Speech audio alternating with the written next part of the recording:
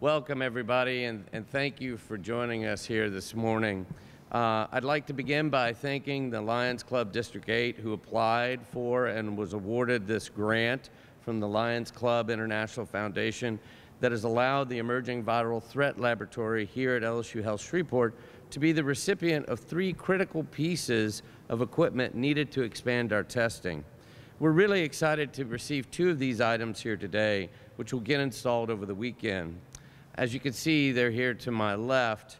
Those items are the Integra 12-channel ViaFlow Harothermal General Protocol Microbiological Incubator, which actually isn't here just yet, but this Lutzbots 3D printer is here.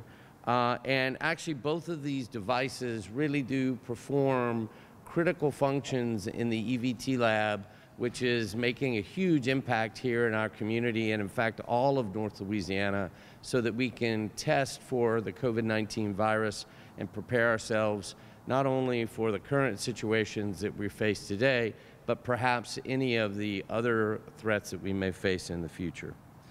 Importantly, we're honored to have representatives from the Lions Club District 8 with us here today. And first, I'd like to introduce Terry Harkey, District Governor, who spearheaded this effort with support from her husband, Scott. I can't tell you how thrilled I am to be here and to be part of this exchange, as if it were. You know what? We're married. And I just want to tell you that Lions Club International Foundation, without hesitation, sent this money. It's not a matching grant, it's an emergency grant. Lions International Foundation has, this isn't the first time they've done this for not only our area but our state. Millions of dollars went after Katrina, and thousands of dollars during our flooding in 15, 16. So they're very aware of our needs here in this part of the world, and I'm privileged to have been able to write this grant and have it immediately enacted for us to be able to provide this equipment as fast as possible.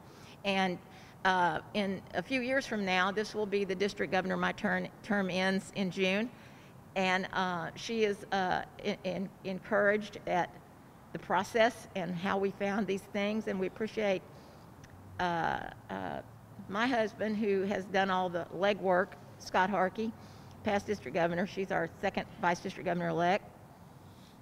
And I'll tell you, if you want to be involved in your community, if you want to help in any emergency, or just something that you know needs to be done, join the 1.5 million Lions around the world and become a community with us to help our world.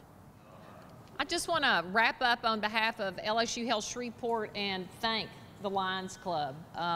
We need to remind our community that dealing with COVID-19 is a marathon, it is not a sprint. And without supporters like the Lions Club, who recognize that even an institution with all of the strengths of LSU Health Shreveport, it does take additional resources for us to continue to provide free testing, to keep working on a vaccine for COVID-19, and to deliver everything possible to this community. So on behalf of LSU Health Shreveport, we thank the Lions Club and all of those in the community who have come forward to support our efforts, and we ask that others will join them moving forward. Thank you.